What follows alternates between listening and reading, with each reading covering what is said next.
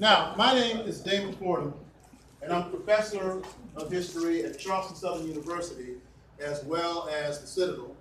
And I've written 3 books on African American history that are available for you tonight. And needless to say, I am very happy to see you folks here, and I hope that it gets cool enough for you all. That fact. But you're here to hear some interesting information that you will not hear anywhere else. I've spent many years going through old archives and old libraries and interviews with elderly people to find things that are not often told elsewhere, and it's reflected in these books. So tonight I'm going to tell you about not only Juneteenth, but what happened, an important story of what happened afterwards that's often forgotten or not told today. Now, with that said, let me proceed. You see, Juneteenth had its beginning when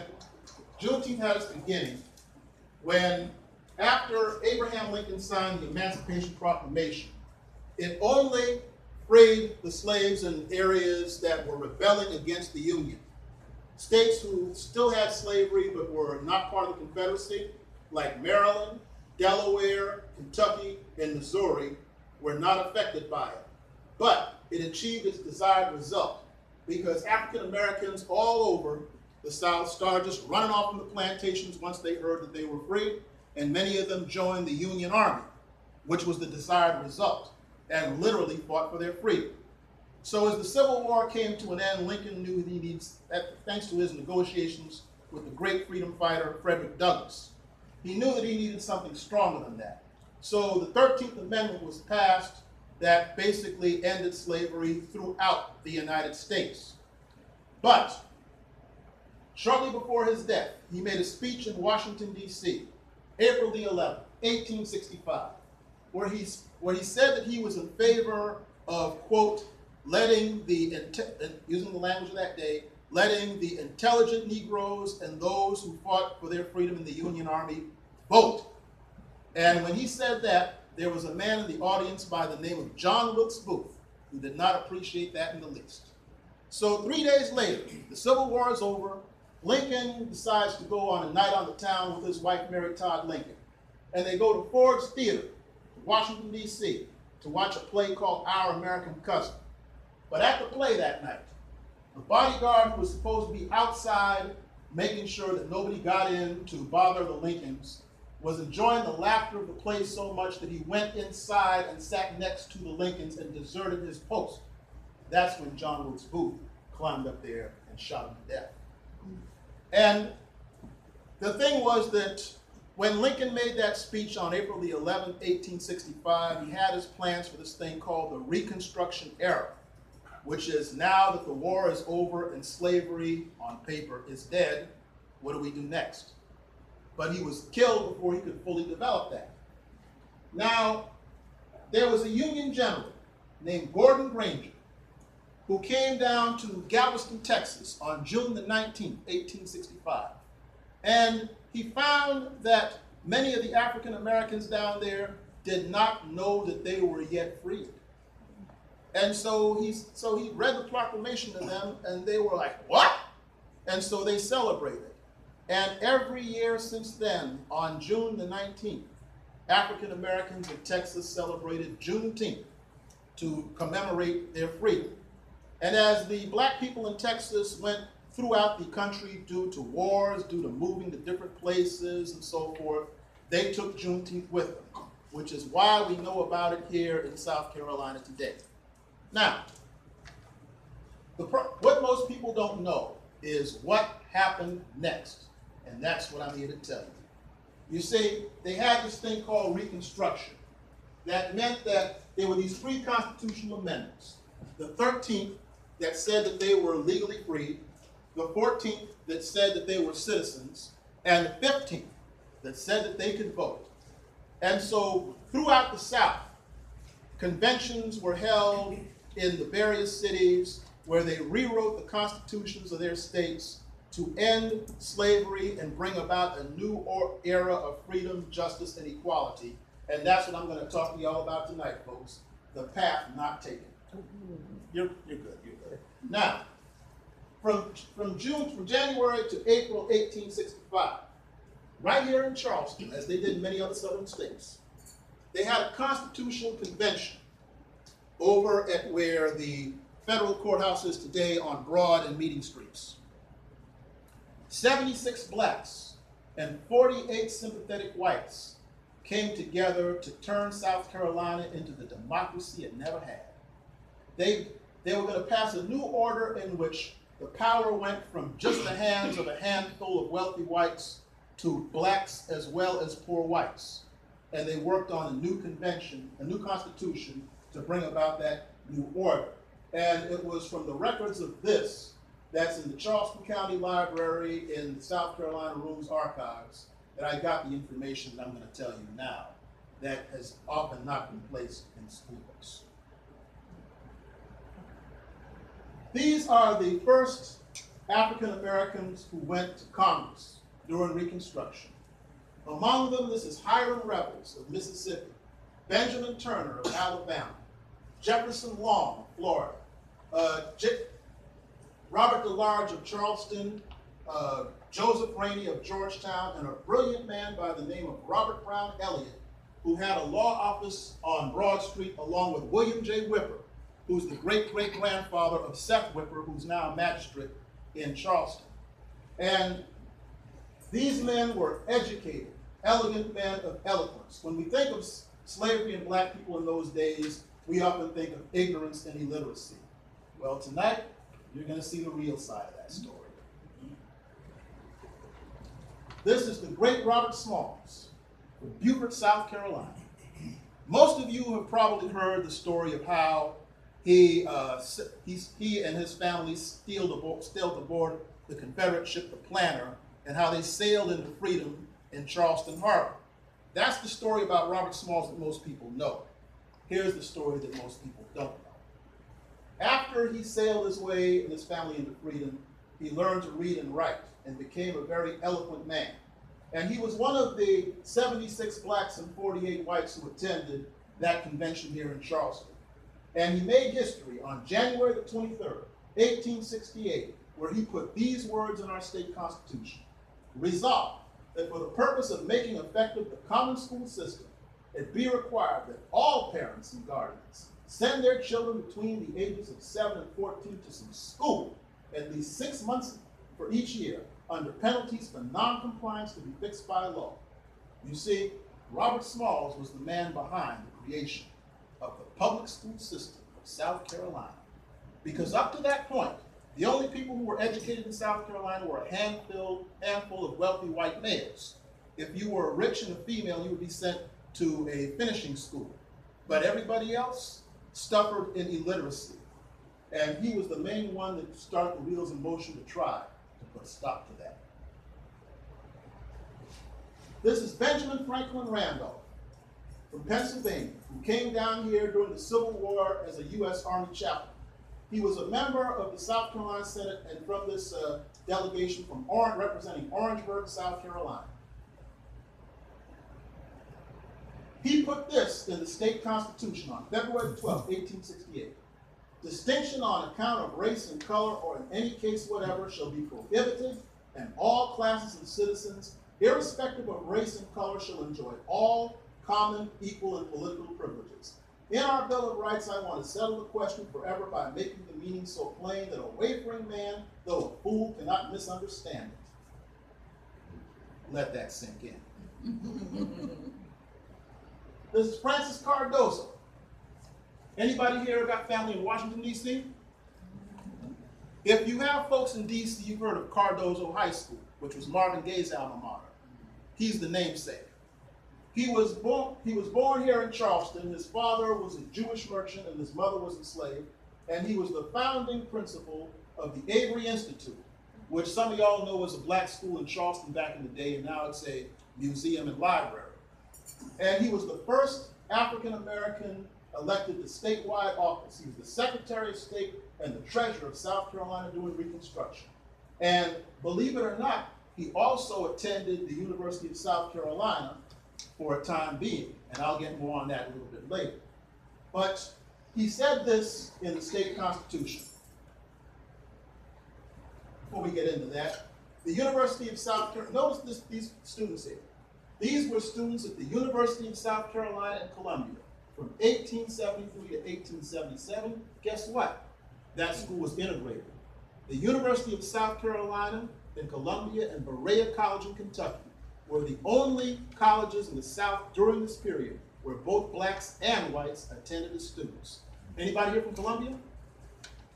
Okay, anybody here familiar with Columbia? Okay, some of you might remember Saxon Holmes, the projects over by Benedict, where the comedian J. Anthony Brown and the singer Angie Stone are from.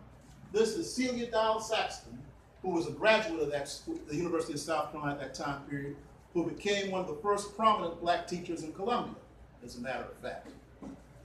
But yes, it was integrated for a time from 1873 to 1877. And this poster can be found at various locations at USC today. My alma mater, I might add, class of 87. Anyway, Francis Cardozo said this: "It is a patent fact that as colored men, we have been cheated out of our rights for 2 centuries. And now that we have the opportunity, I want to fix it in the Constitution in such a way that no lawyer, however cunning or astute, could possibly misinterpret the meaning. If we do not do so, we deserve to be and will be cheated again. Nearly all the white inhabitants of our state are ready at any moment to deprive us of these rights, and not a loophole should be left that would permit them to do it constitutionally. Not one of them scarcely was in favor of this convention, and as soon as they had the power, whether by election of a Democratic president or an increase in immigration, they would endeavor to overthrow this Constitution. Hence, while they, the Constitution, had a chance to do it, by all means, let us insert these words without distinction of race or color wherever it was necessary to give force and clearance to their purpose." You see, 96 years before John F. Kennedy and Lyndon Johnson wrote the Civil Rights Act of 1964, this gentleman, Francis Cardozo, put this in the South Carolina Constitution on February the 12th, 1868. This is Jonathan Jasper Wright. He was the vice president of the convention. He was now today the Supreme Court Justice of South Carolina is a man named Don Beatty from my hometown of Spartanburg, South Carolina, I might add. But anyway, before him, there was Ernest Finney, and before them, there was Jonathan Jasper Wright in the 1870s. At Calvary Episcopal Cemetery in 107 Line Street, that's where he's buried today. Well, what did he have to do with this, along with being the vice president of the convention? He said these words: "In this Constitution, we have made it a matter of impossibility for the courts of the state to imprison a man with debt. We have considered imprisonment for debt to be a relic of barbarism. We decided to deprive the legislature of the power to imprison a man for debt. There is no way the legislature can compel a man to pay his capitation tax, and no way to make him work upon the streets or public works of a criminal. What way should we devise then for the payment of the poll tax? We must instill into the minds and the hearts of the people the sacredness of the ballot box. The people must be taught that the votes they hold in their hands are their only great defense of the rights and privileges which God has granted to man." He said that on March the 4th, 1868. Now I want y'all to stop for a moment. Listen to the articulate, eloquent language of these men, some fresh out of slavery, many who were free, and a good many who were educated. Listen to this eloquent language and compare that to a lot of the political dialogue today. Let that sink in. This is William J. Whipper, who was the law partner of Robert Brown Elliott on Broad Street in Charleston during the 1870s. He was the delegate to the South Carolina Constitution Conventions of 1868 and again in 1895. He said that, now this is what he said in regards to women. "Whatever it be done or not, however lightly the subject may be treated, however frivolous you may think it, I tell you that I know that the time will come when every man and woman in this country will have the right to vote. I acknowledge the superiority of woman. There are large numbers of the sex who have an intelligence more than equal to our own. And I ask, is it right or just to deprive these intelligent beings of the privileges we now enjoy. Think about this, folks. He said this in favor of women having the right to vote on March the 9th, 1868. That was 52 years before the Constitution of the United States allowed women the right to vote. But even that, well, as radical as this convention was, even that was too radical for the vast majority of members of it. So in 1868, they didn't pass that. But at least, you know, it was put on the table. Now here's another great guy, Alonzo Jacob Rancier. He was a Haitian American from Pitt Street in downtown Charleston. Guess what? During this Reconstruction period, he was the lieutenant governor of South Carolina from 1870 to 1872. And one of my students in the rear, Yasmin Nash, is at Charleston Southern University. The librarian at Charleston Southern University is a lady named Linda Rousseau. That's his great-great-granddaughter. He said something that was very prophetic in all of this. And speaking of the Confederacy, when the masses of poor whites fought for the rights of wealthy whites to own slaves, he said these words, and I want y'all to really let this sink in. If there is any one thing to which we may attribute the suffering endured by this people, it is the gross ignorance of the masses.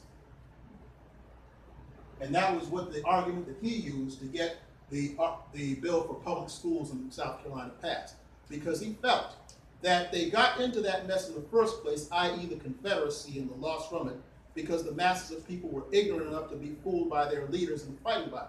So he felt that if the people were educated, they would have better sense and pick better leaders to make a better future. You may continue. Okay. Now, not too long after that, remember I told you about Benjamin Franklin Randolph? Well, he went to speak in Abbeville later in 1868. And he was assassinated by members of a group that was formed in Pulaski, Tennessee on December 24th, 1865. There were 6 Confederate veterans led by Captain John Lester, and they formed a new organization to combat these type of things. They took the Greek name for circle, which is Kuklos. That's K-U-K-L-O-S. And they took the Scottish word for family, which is clan. And ladies and gentlemen, you thus had the? Very good. And they went buck wild with violence throughout the South. Now, however, as we will see, sometimes the African Americans gave as good as they got. Another untold story. But I digress. Anyway, after Benjamin Randolph was assassinated, Alonzo J. Rancier said these words: I know there are times where forbearance ceases to be a virtue. I share with you the feeling of indignation which, uncontrolled, would lead me to seek vengeance by retaliation, but bear and forbear. The day of our political deliverance is at hand. Let not these outrages intimidate you to lead you to measures of retaliation by which possibly the innocent may suffer along with the guilty. He said that in Charleston News and Courier, October 22nd, 1868. This was the second, black lieutenant governor of South Carolina, Richard Gleaves. He served from 1872 to 1877 after Alonzo Rancier. I should also add that the governor that he served under was Franklin Jacob Moses. Franklin J. Moses was the first Jewish governor of South Carolina, which meant that South Carolina is the only state in American history where you had a Jewish governor and a black lieutenant governor. And it was under those men that the University of South Carolina and the State National Guard became integrated. And this is my man, Reverend Richard Harvey King. Any of y'all heard of Lincolnville? He was the founder. Not only that, but after the Civil War ended, he came down here. He was born in Greenbrier, West Virginia, and he pastored in Brooklyn. And he came down here after the Confederacy ended, and he picked up the remnants of a church that was called the Hempstead AME Church, and he rechristened them. He named them after the Hebrew word for God is with us, which is Emmanuel, and it would be the mother of the new black churches in Charleston. He founded Mother Emanuel. And he also was a member of the South Carolina House of Representatives from 1873 to 1875 and 1877 to 1879. And he spoke in the House of Representatives also. But then here comes the guy who starts the downward spiral in all of this. Benjamin Ryan Tillman, the architect of Jim Crow and the Jim Crow laws of South Carolina.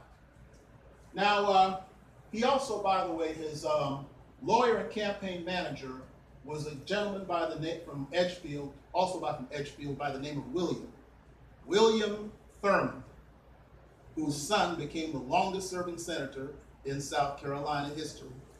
Strong Thurman. Benjamin Tillman was the architect of the Hamburg Massacre, one of the people who was involved with the Hamburg Massacre, where African Americans who were drilling a military unit, they got in an altercation with a former Confederate general, and the general went back and got a group called the Sweetwater Sable Club, which was a Klan offshoot. And one of the leaders of that was Benjamin Tillman, and they massacred African Americans in what's known as the Hamburg Riot or the Hamburg Massacre in July of 1876. And well, you see what they had to say about this in the cartoons of the time, rather politically incorrect language. We're talking 1876 here.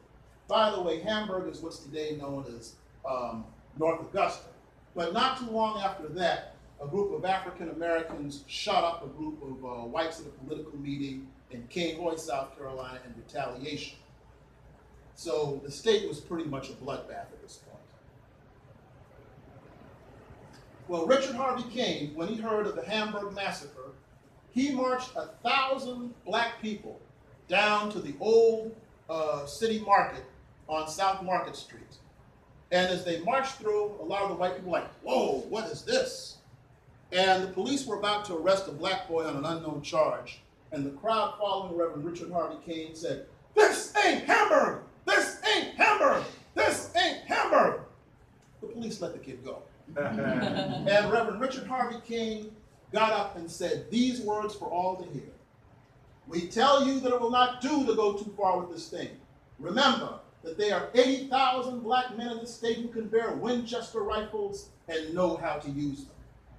That there are 200,000 women who can light a torch and use the knife. And there are 100,000 boys and girls who have not known the lash of a white master, who have tasted freedom once and forever, and that there's a deep determination never, so help their God, to submit to be shot down by lawless regulators for no crimes committed against society and law. There's a point where forbearance ceases to be a virtue. Cowards, driven to desperation, often destroy those who corner them. The Negro in this country will not always be docile. He will not always be restrained by his law-abiding character.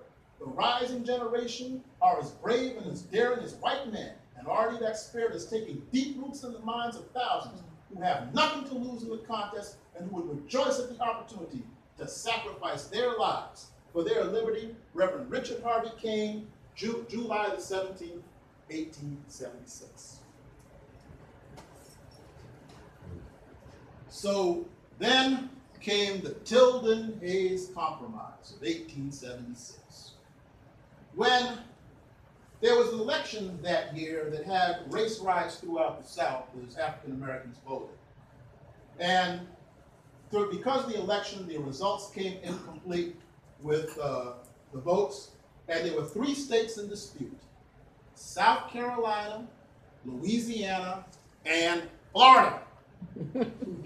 Sound familiar? Oh, it's Florida. So the Electoral College met at the Wormley Hotel in Washington, D.C. on February 22nd, 1877, to figure out who won the election, the Democrat, Samuel Tilden, or the Republican, Rutherford B. Hayes. Well, the South went and said this: "We will give you the delegates, the Electoral College, for Rutherford B. Hayes, the Republican, if you agree to take the federal troops out of the South and allow us to handle our affairs as we see fit."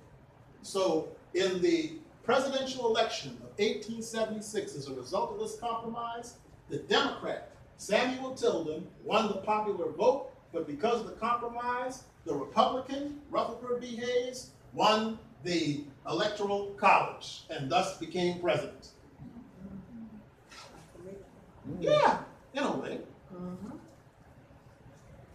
Now, this is our great-grandfather, J.B. Maxwell, James Buchanan Maxwell.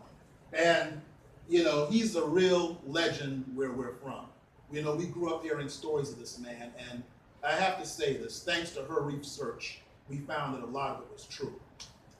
He was a black notary public, and my mother used to always tell me, J.B. was voting when other black people weren't in South Carolina.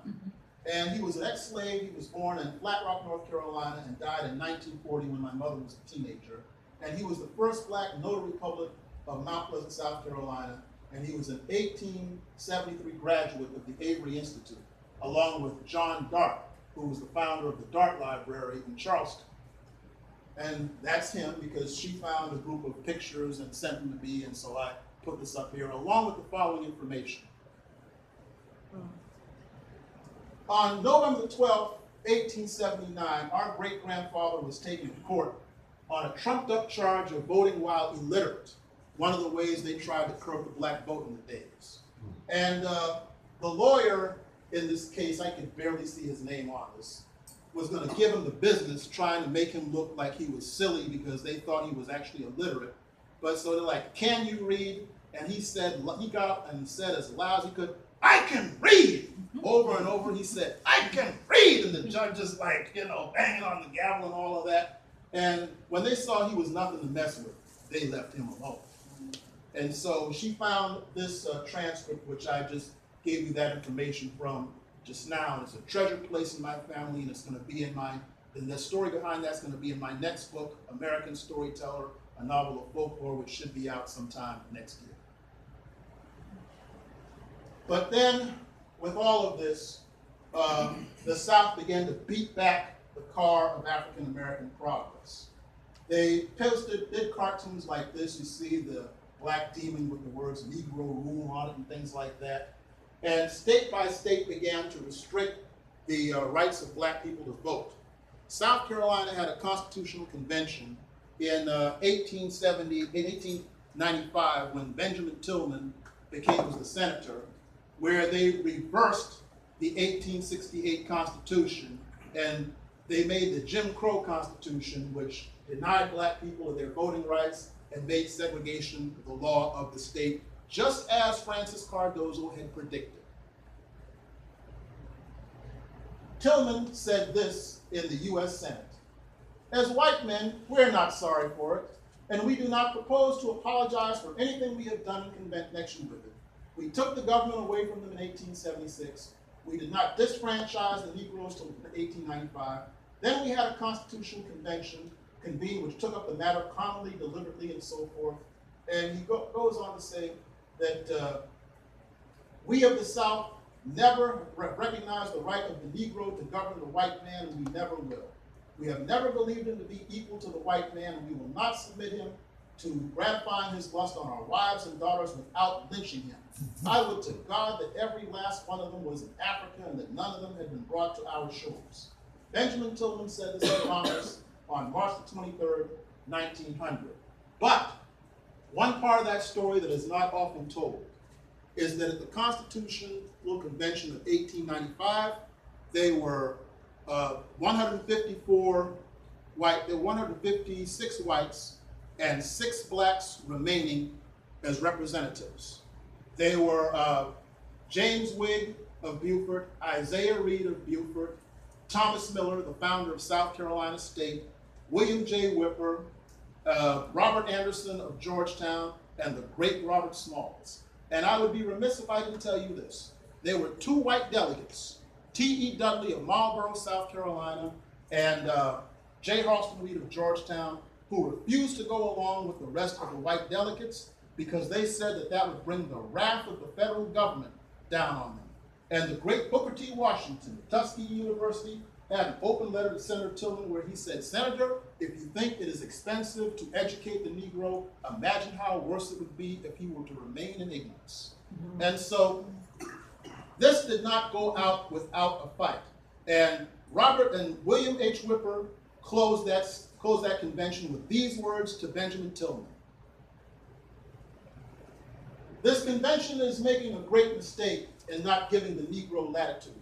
The car of Negro progress is coming, and instead of allowing it to come on, you wish to stop it. You might as well make up your minds that the Negro will rise. He will not be crushed. The Negro will rise. Sooner or later, crush us as you may, the Negro, with his perseverance and pluck, will and must come out. He cannot be kept down forever. It is not the nature of human affairs." William J. Whipper said these words on November the 1st, 1865.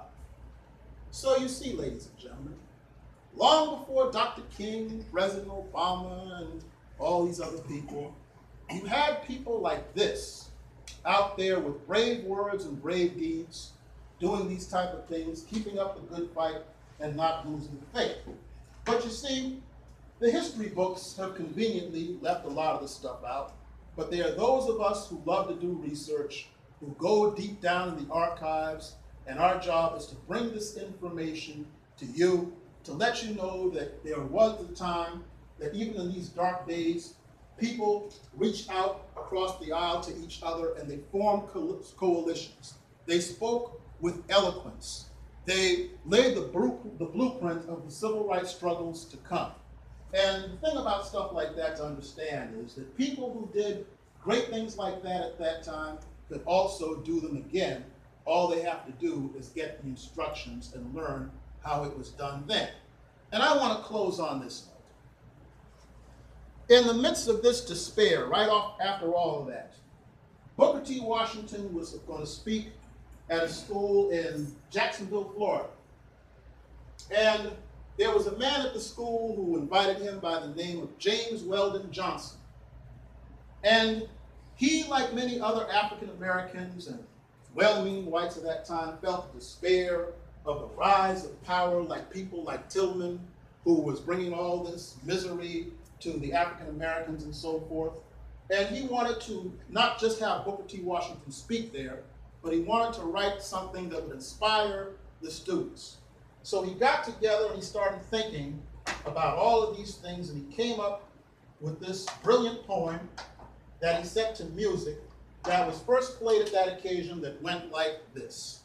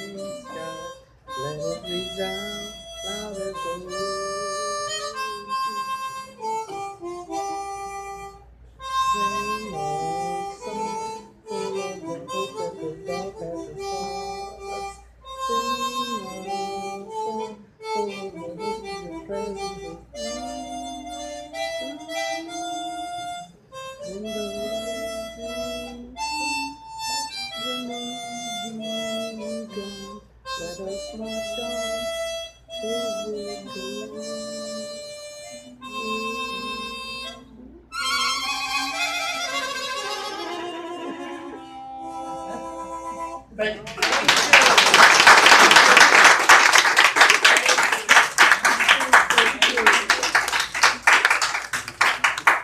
So now that I told you all of that, any questions? I got a couple. Yeah. Where in the timeline did they go back and change the federal constitution? Because they had to line out that black people were only worth a fraction of whites and all of that stuff. When did that happen in this timeline? Okay, that was in the 14th Amendment in 1868 that overturned the idea from the Dred Scott decision that said that the, quote, Negro had no rights that white people ought to respect. That was overturned on paper by the 14th Amendment. The problem was that the 14th and 15th Amendments were not seriously enforced until the Civil Rights Act of 1964 and the Voting Rights Act of 1965. And the whole idea really behind the civil rights movement was to get them to enforce what they already had on the paper all along. As Dr. King himself said in his last speech in Memphis, Tennessee on April 3rd, 1968, be true to what you said on paper. And that's what it was all about. As you guys leave, I want to thank you all again for coming. I will see most of you on Saturday at Woodland High School. Please come in and use the library. I'm trying to bring some great programming here for our community. We have a lot of stuff going on, and I'll have some booklets at Woodland High School for you all to look at on Saturday, right? Okay.